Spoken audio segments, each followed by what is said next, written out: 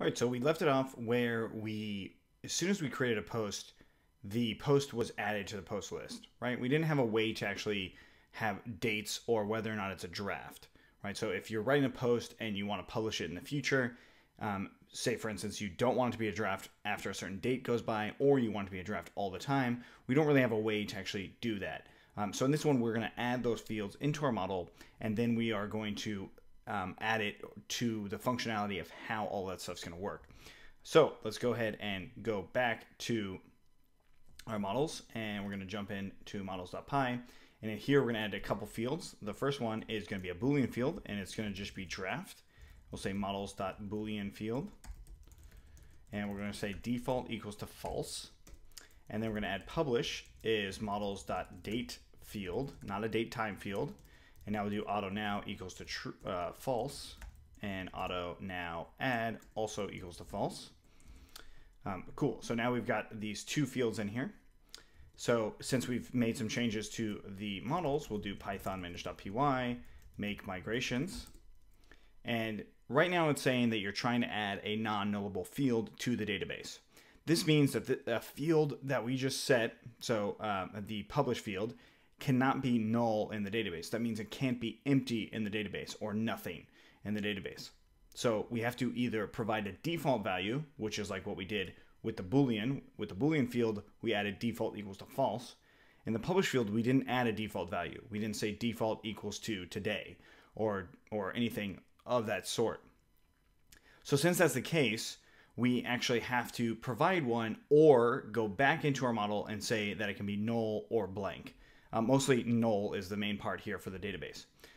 So I'm going to go ahead and provide a one-off value. So by selecting one, this means that everything in the database currently, we're going to add a default value for all those, or actually add a value for all those. So all the ones in the database are going to have one value, and then the future values or the future instances that we create will not have any particular value. We will be able to set them on their own. So there won't be a default value.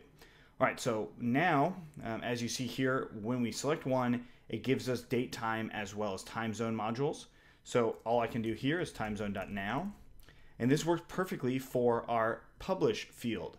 So our publish field has to do with date, and the date field, it's a date field, so timezone.now will actually set that date field to today's date. It's not going to include the time, but it will set it to today's date. So I press enter. And that's that. So now I do python manage.py, migrate, and there we go. So let's go ahead and run the server. And I'm going to make a few changes real quick here. In the forms, I'm going to add those two new fields, so draft and publish. All right, so I'm going to save that, and we're going to refresh in our project, and we'll click on a post and go to edit. We now see that we have two fields in here, draft and publish. So these are the fields that we can work with. Draft whether or not we want it to be shown to the public, and publish whether or not we want it to be shown to the public as well, but after a certain time. Those aren't always the same, right? So you could actually have the publish date in the past, meaning but also have it as a draft, meaning you're still working on it, but technically it was published in the past. Or you already published it and you just want to pull it off of the site. You can just quickly do draft, and that way it will pull it right off of the site. So it's kind of a way to like make it private as well. We just call it draft because that's essentially what you would be calling it when you're writing a blog post. So when you're doing some sort of article. Okay, cool. So now that we've got this, let's go ahead and just take a look at the create here. And we're going to create a new one. So I'll just say new car and new car. Grab that car image again. And we're going to call this a draft. And the publish date I'm going to set in here.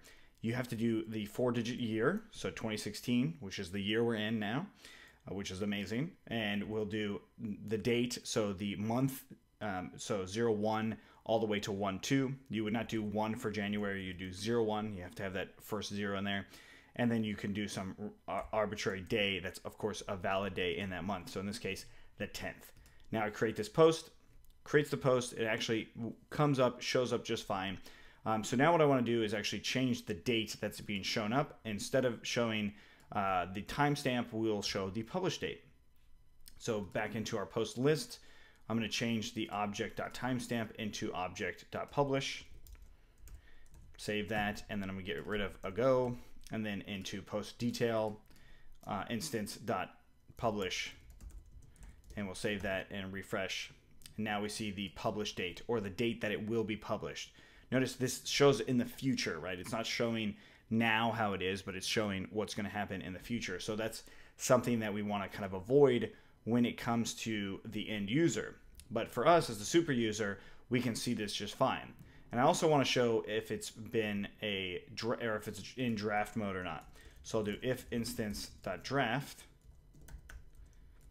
Then I'm going to add a little span in here with a style of color red. And I'll say draft. Close off that span. Close off the end if.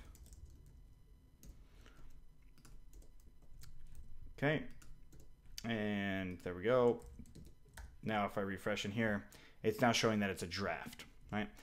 So that's all we're going to do as far as this one's concerned. The next thing is to think about how do we actually adjust our query set, and also the object, seeing the object itself. How do we adjust those things without taking into account the draft and publish stuff?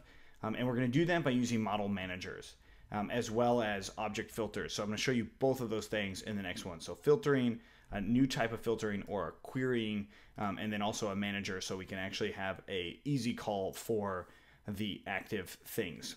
All right, so if you have any questions on this one, let us know. Otherwise, let's keep going.